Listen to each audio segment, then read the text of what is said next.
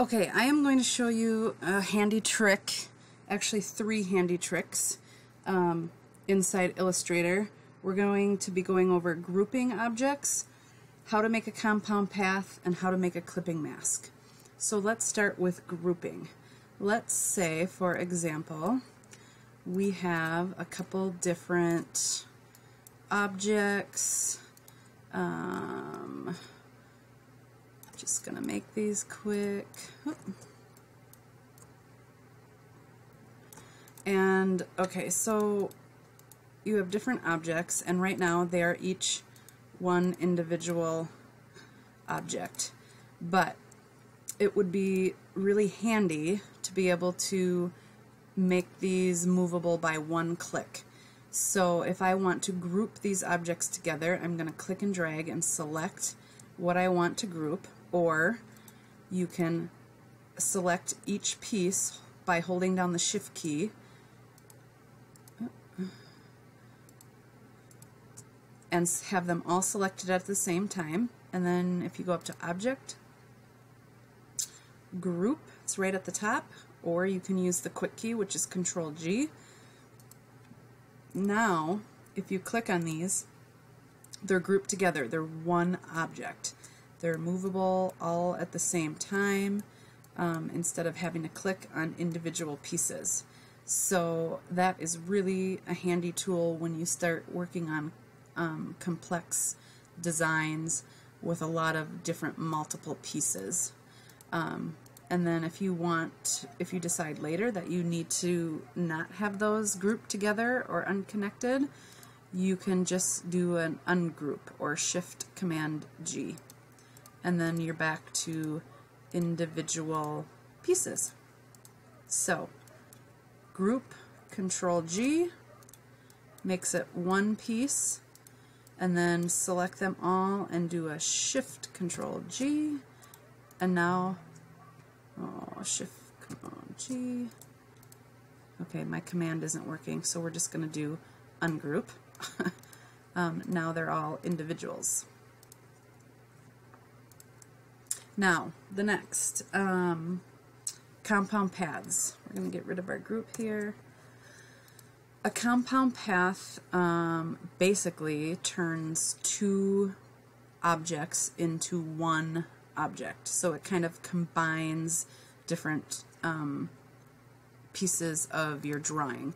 And the most common use for this, or the easiest way to explain, I'm going to draw a box and I'm going to color it with solid fill, so black. I'm going to get rid of the outline just for this.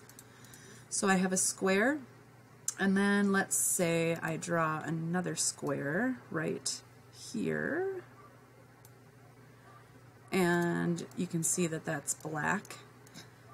So if I choose my small square and my black square and go up to Object, Compound Path, Make, you can see it knocks out, it cuts out that top object that I had, which was my small square, and now it's one piece of artwork. And you can use your white arrow tool, and you can still edit this inside piece of art, so it becomes a compound path. And let me give you another example. I'm going to do a circle, and then I'm going to do another circle that kind of cuts inside of it, and I'm going to select both of my objects, compound path, make, and it cuts out the overlapping part. It's only going to cut out the part that overlaps.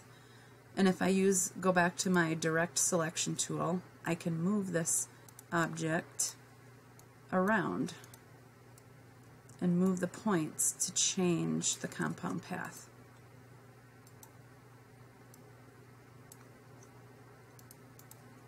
So that is how you create a compound path,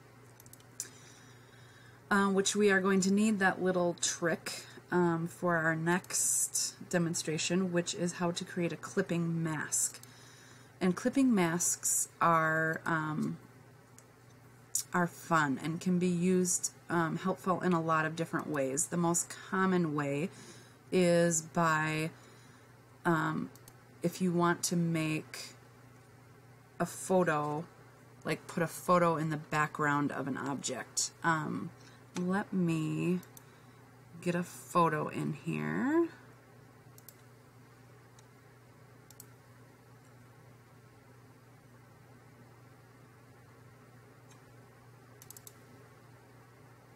Actually,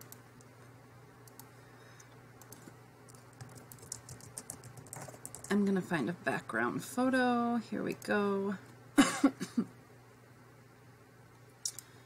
I'm going to save this to my desktop.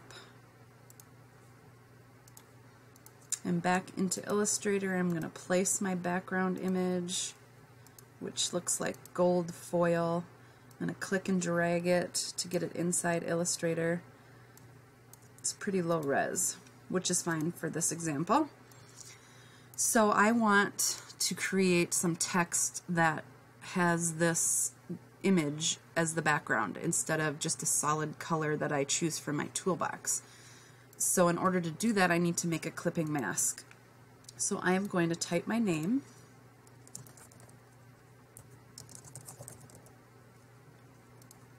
And I think I'm going to make it bold so that I see more of the background. I'm going to place my text on top, stretch it out here.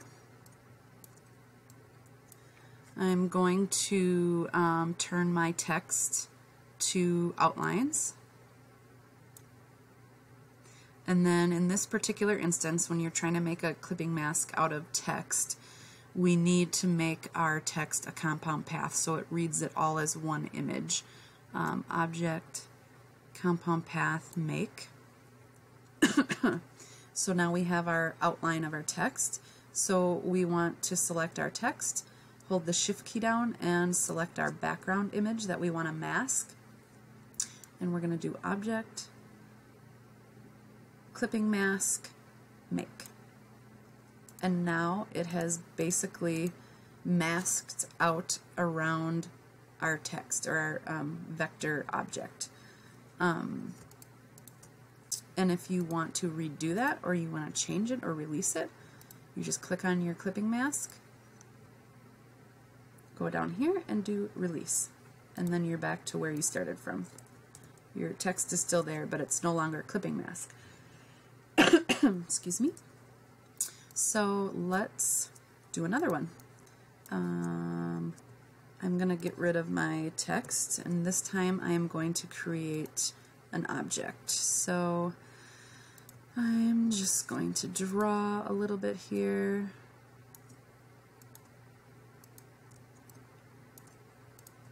And create an object. So I have my, of course we can't see it because I don't have it outlined. There's my drawing, and I want to make it my gold background. So I'm going to select both my vector object and my background. Go up to Object, Clipping Mask, Make. And there we go.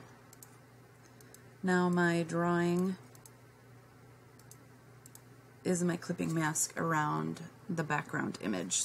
So this is really fun. You can have a lot, you can do a lot of different things with clipping masks. If you had a photo, let's do, I'm going to place like a portrait. Photography.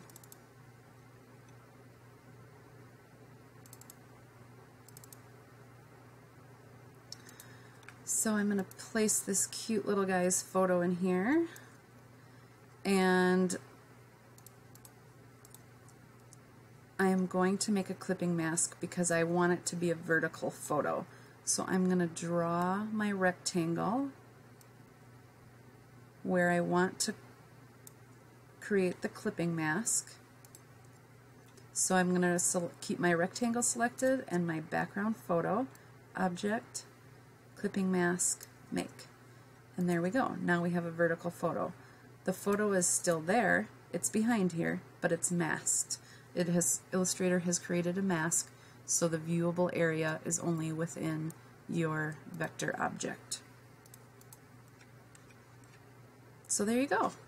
3 more basic but very effective little tools and tricks that you can use in your designs.